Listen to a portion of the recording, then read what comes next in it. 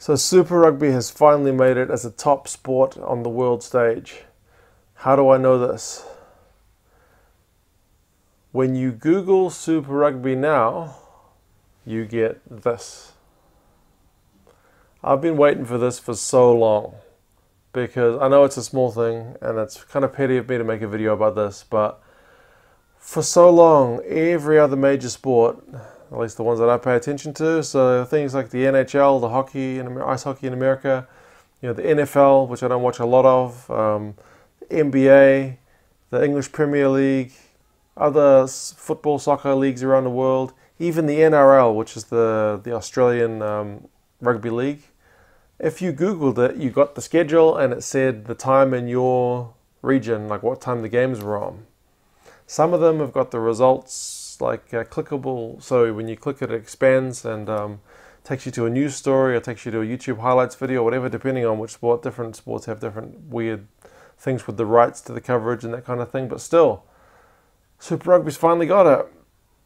I can't believe they finally got this. It's been so long.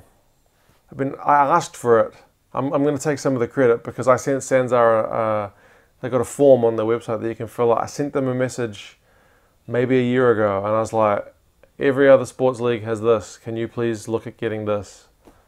Because it's going to promote, Super Rugby. That's why I missed the Rebels Sunwolves game the other day because I ended up looking at the Super 15 website and it had the wrong time on. So, yeah, I'm pretty chuffed. Pretty chuffed. Just makes it easier for us fans to see when the games are on, see where the results are at, so follow the news. You don't have to go digging on a second website. The information's all up there up front.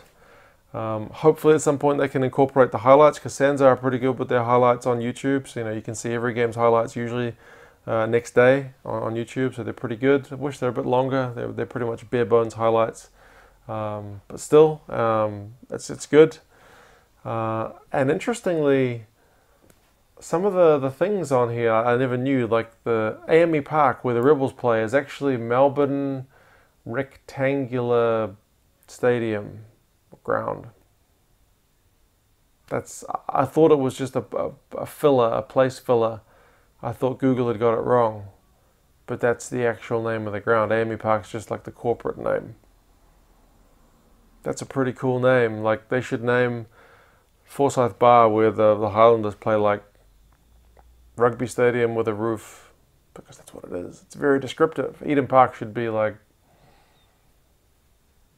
half-empty stadium in the middle of a suburban neighborhood. Catchy. But no, in seriousness, it's a really good thing for Super Rugby to finally just be Googleable in an easy way. They still need to get some of the details right, like on this screen. They've got super15.com as the website, but that's not actually the official website. I know they've got probably more information than the official website does, and I use them a lot as well. But like I said, there was a mistake on the scheduling the other day. So the official website's actually a different one. So I've emailed Google to correct that. So we'll see how long they take to get on that one.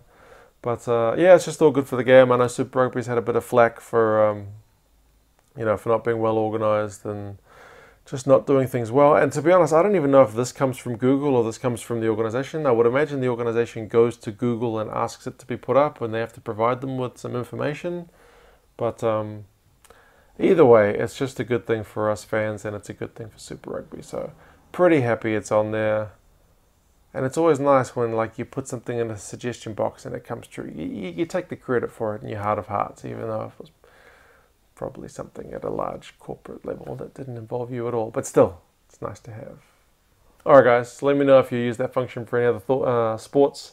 Any other info you think it could use, because I know, like I said, some of the other sports do highlights and stuff, which is cool. But let me know your thoughts. I'm curious. It's not much of a video, this one, but I just thought I'd share. Anyway guys, I'll catch you later.